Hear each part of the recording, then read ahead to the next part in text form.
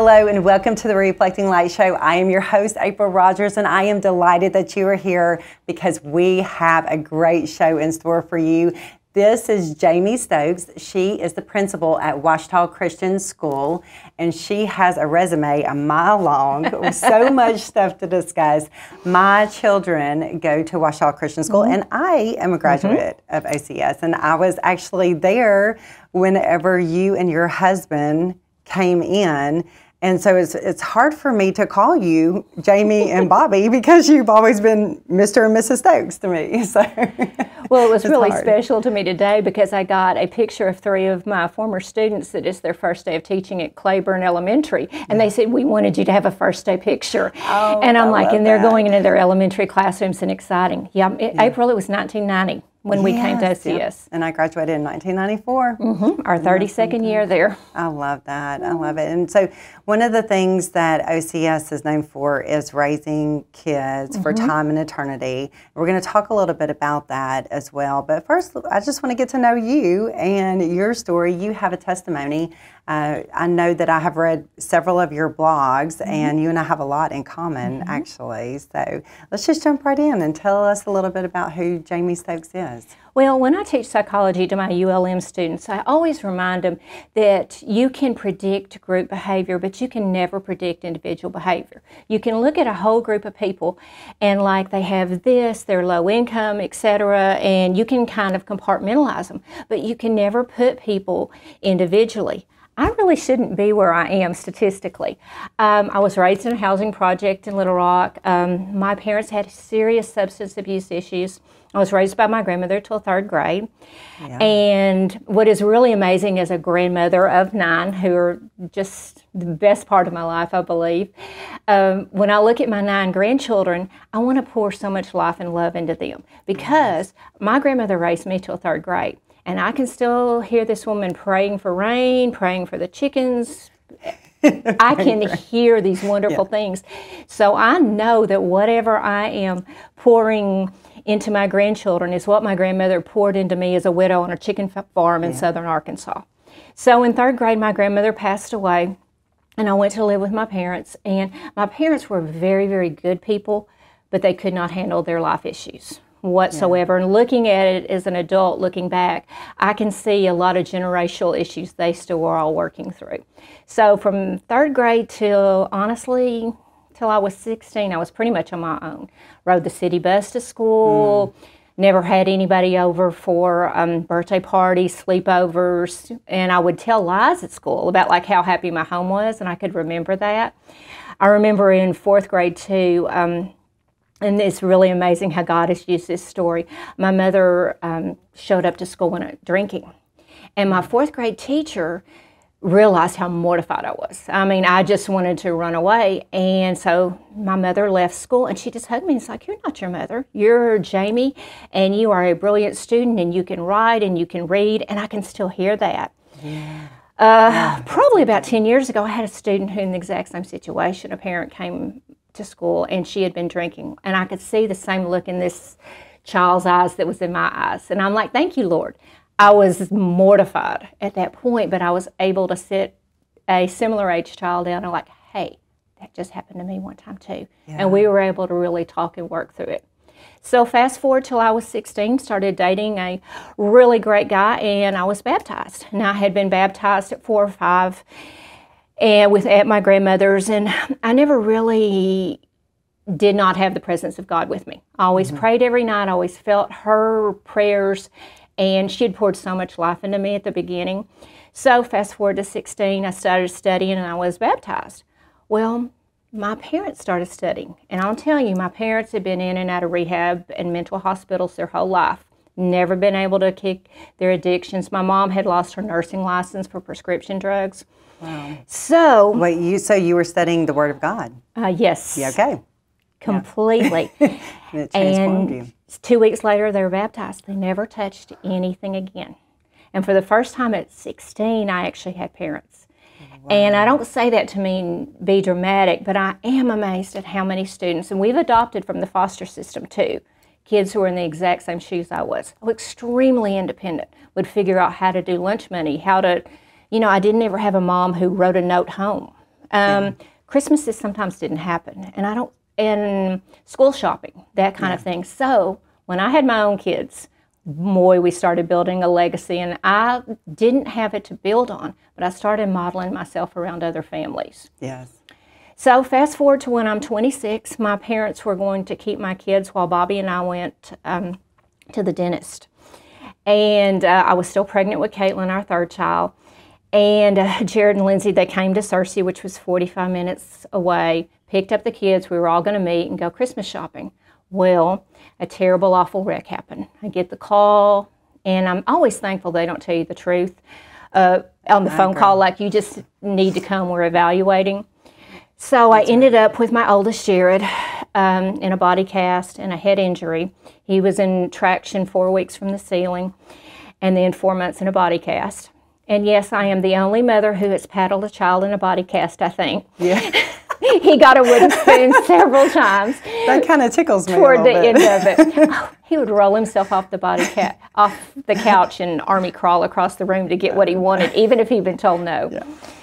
And then Lindsay was injured in the wreck and car seat. But my father, with one of the impacts, crazy Christmas shopping, traffic, several impacts, etc. Dad ended up living 4 weeks, but he never really was conscious except twice. One time, he opened his eyes and looked at me, and he started trying to pat my stomach, and I go, the baby's fine, because I realized what he wanted. Because I'd had Lindsay, our second child, early, so I'm sure in his mind, I'm like, baby's fine. And then he woke for a nurse. About 4 days before he died, he wanted to write. He was very frustrated, and he wrote me a note and said, I'm going to see my parents. Wow. And so I had that note for years and years until we had a house fire. But he gave me a I love you, toward the end. Mother, my mom was decent from the wreck. They took her, she gave them my phone number, etc. But she had what they call a seatbelt injury, a pinpoint in her, one of her arteries. And she was drinking a Coke and just died instantly in the ER. So fast forward to this crazy year of my life, and I can absolutely tell you it's the first time in my life I felt the complete presence of God around me. Because when I look back, that wasn't Jayme doing it. I had my third child. I lived through this crazy time, which ended with us moving to Monroe, Louisiana. Jared learned to walk again, ride a bike again, etc. And the times I went through were hard. Wouldn't want to go through them in a million years again. But one of the beauties, I think, is God's such a beautiful storyteller.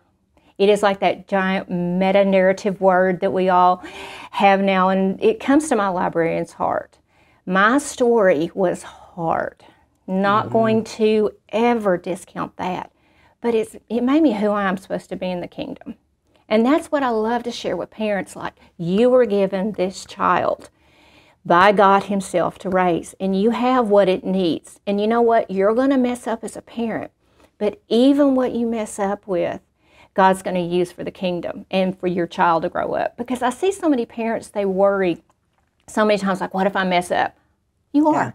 You're going to mess up.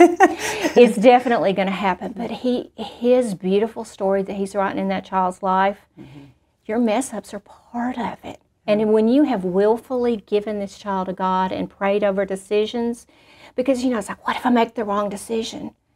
God isn't this just like hands-off God. He's working through whatever's going on in your home. And I'll look back at all the experiences we've had. When Bob was 36, he ended up with chickenpox. A virus attacked his left ventricle. We find out quite by accident, half his heart isn't working. And we went 5 years talking about transplant, don't play basketball, don't play with the kids anymore, you know. Yeah. Had a wonderful doctor come in. At the, exactly. at the football game. So, yeah, we had to stop doing who you're rooting for, which Big Bob is known for. But pacemaker, defibrillator, and here he is, 63 now, still going strong. Yeah. Made it through COVID. Made it through COVID twice, yes. So that is one of my biggest things that's always in my heart. These children were created by God for a purpose in his kingdom. The jobs, where they're going, and what we pour into them as parents through our experiences.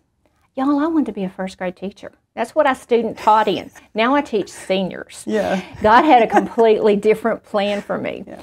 I always consider myself a boy mom. I have 3 daughters. Yeah. So it's really strange, and I say this never to sound dramatic, but I don't know if much of my life has ever worked out the way I wanted it to, but it's always worked out better. That's good. That's really good. And you know, I think about whenever you were telling that story, there you were, you are grieving the loss of your parents, but also your kids were hurt, and then you had to take care of them too. So you had both of those dual emotions that are going on, and I just don't It was even completely know divine. I have the no Lord doubt had to whatsoever. infuse you with His strength. And one of the things that you say all the time is you pull out that scripture from Psalm 90 about teach me to number my days so that I may gain a heart of wisdom. And I see that hashtag that you use all the time, hashtag teach me to number my days. And I think that that is perspective that is given to someone who has loved and lost, but also has gained second chances and third chances, and you know, has seen God's hand at work.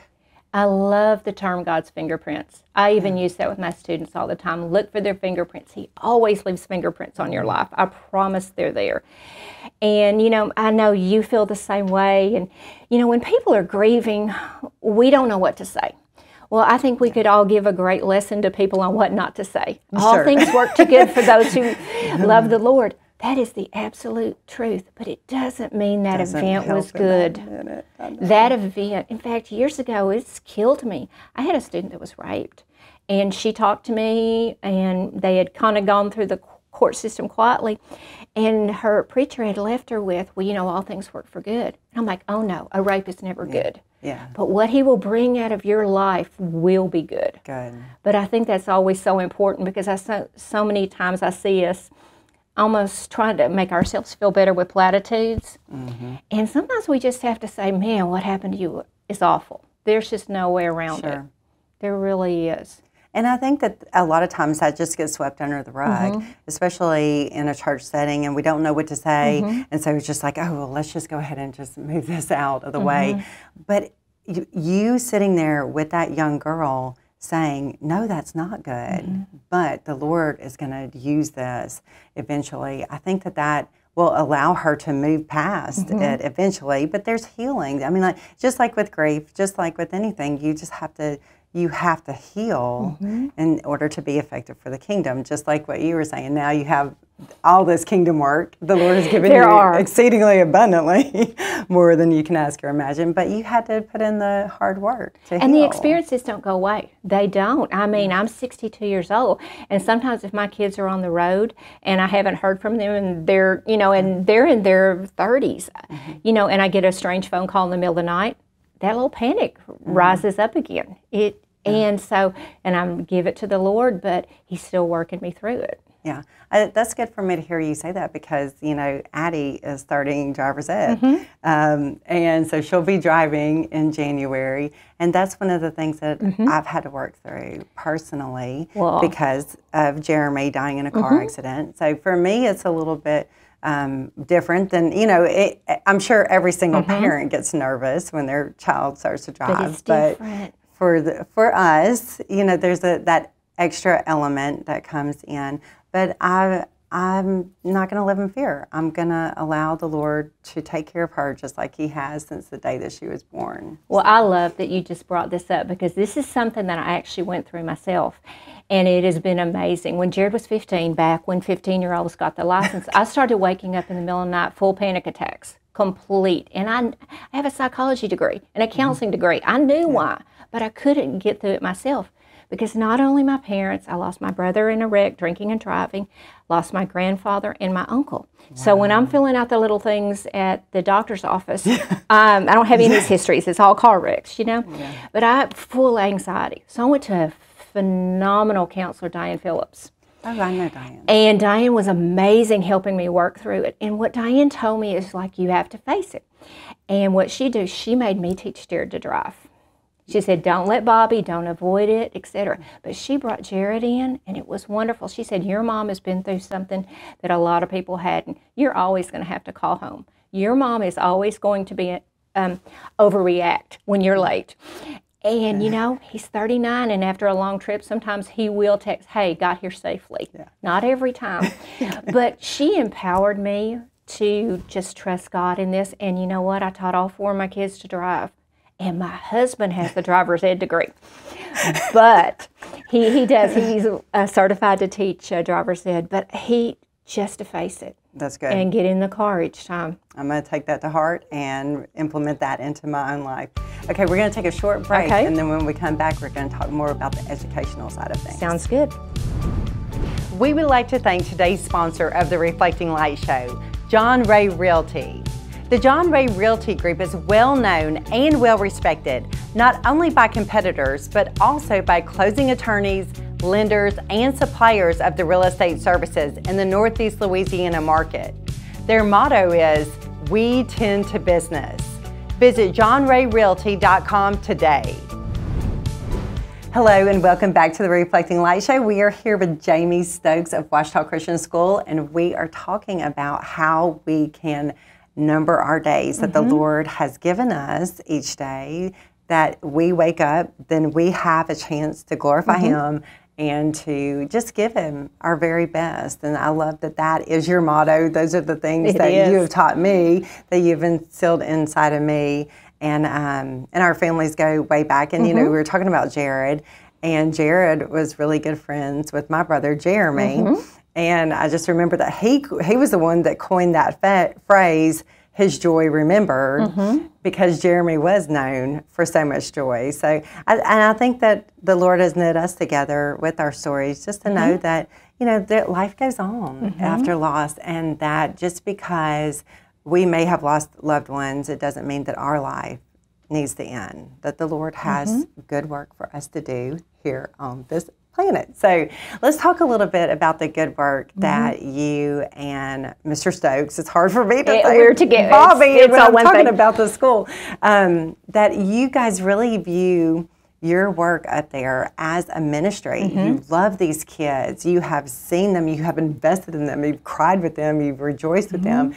I really see that year in and year out, the way that you guys love these children. You love my kids, and for that I'm extremely grateful.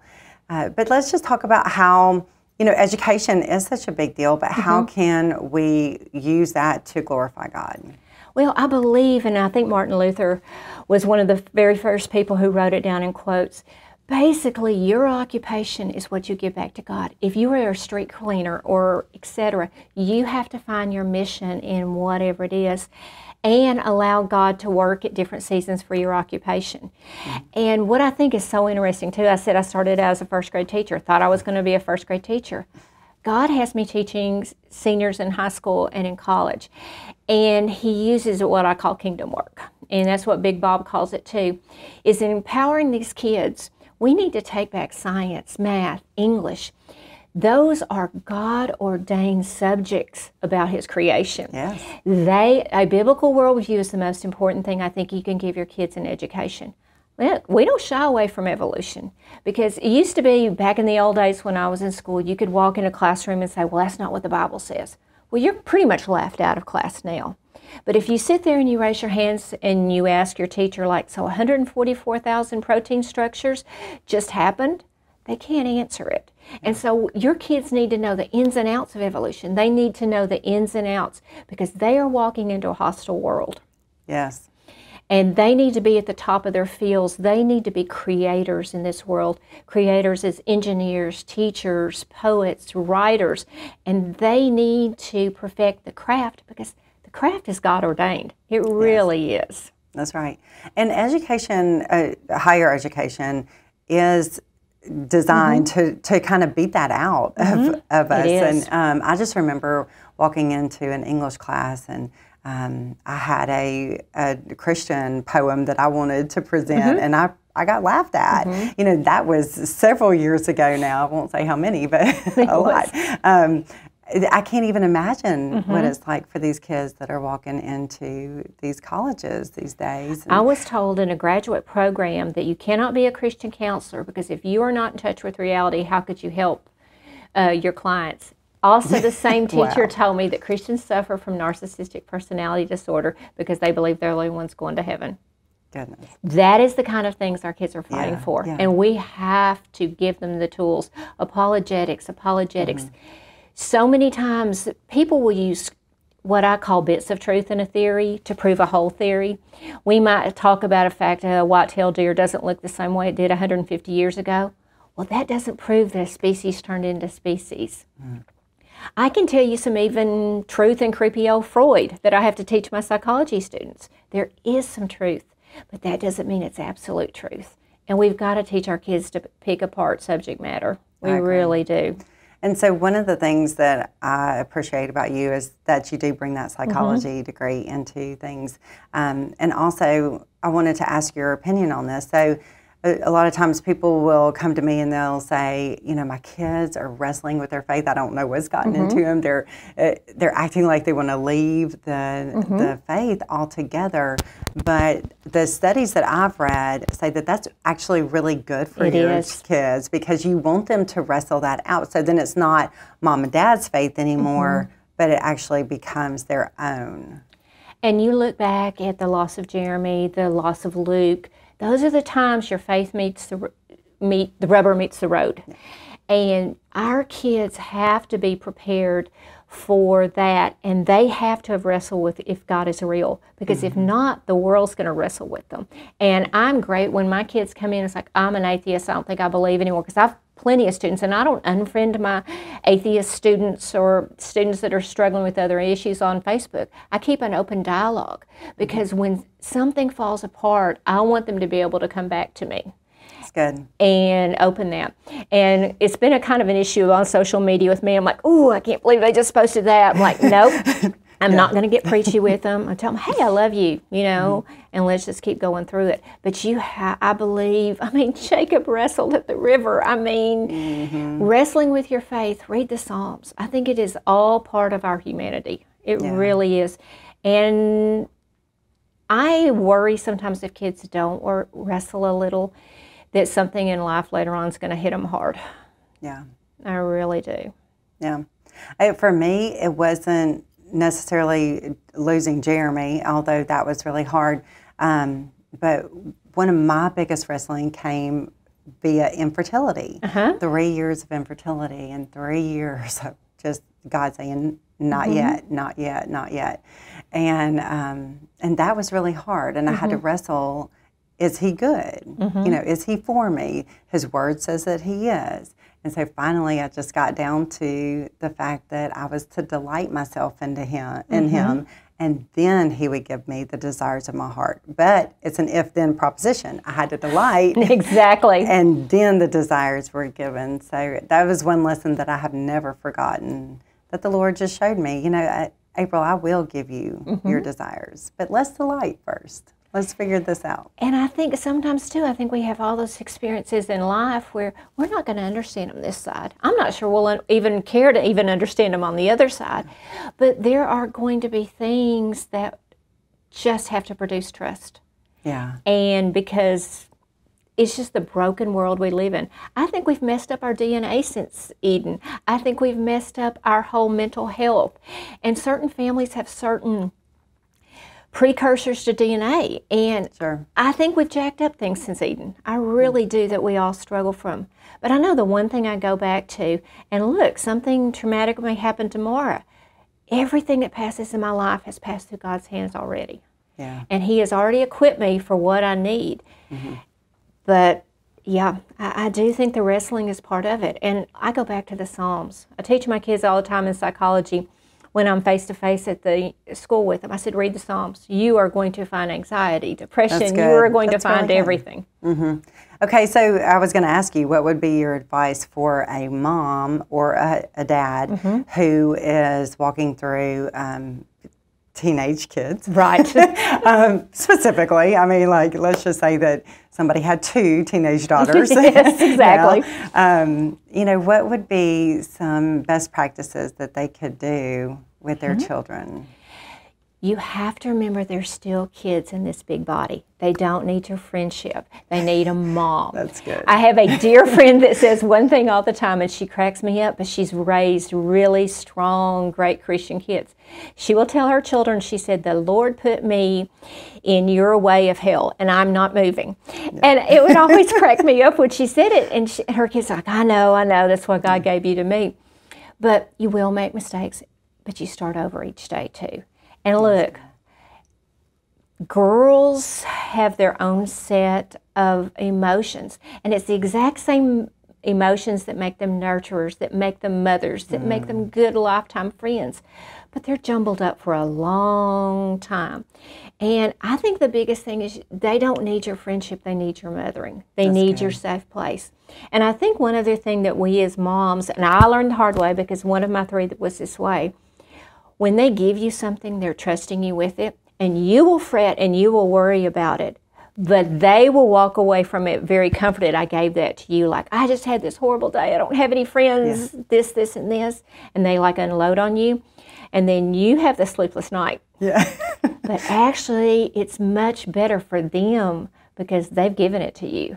My one child that didn't talk to me probably struggled the most because how was school? Fine, everything's fine, I have, you know. But actually, she's the one who struggled. The one who told me the bad parts first gave me something. It took me a while to learn from it. That's really good advice. I cannot believe our time is coming to a close. This has gone by way too fast because you have so much knowledge and so much good information that was just downloaded. But what is one thing that is lightening your load these days? Besides queso. Oh, queso. I'm all about queso. Exactly. I have, OCS is my home, and I have a tribe of women in my office and teachers who go down on their knees for me, and vice versa, that I can tell them anything and they're there for me. And I have my people, my tribe, and that is what is amazing to me, is God has put people in my life who make me laugh when I need to laugh. And that and queso can get me through a lot of days. I know those people, and those are some prayer warriors. They are. They are some wonderful people. Well, one of the things that I'm taking away from this conversation, I'm taking away a lot actually, but the main thing is just to trust Him. Just trust. And you kept saying that word, and I love that because it is a faith walk, and it's putting one foot in front of the other, and it's just trusting and learning to wake up each day and number our days, so then that way make we can each day count. Yeah, we can have a heart of wisdom. Because we won't always understand. That's right. And when we try to, we tie ourselves up. That's right. Well, thank you, Jayme. Oh, you're welcome. Thank you for tuning in to the Reflecting Light Show. We pray you got some hope and some light out of today's episode. And if you did, please subscribe to the show and also share with a friend who may need the light of Jesus Christ in his or her life. If you haven't gotten your copy of Made to Shine, you can do so by going to aprilrogers.com. Go out and have a great week and be the light.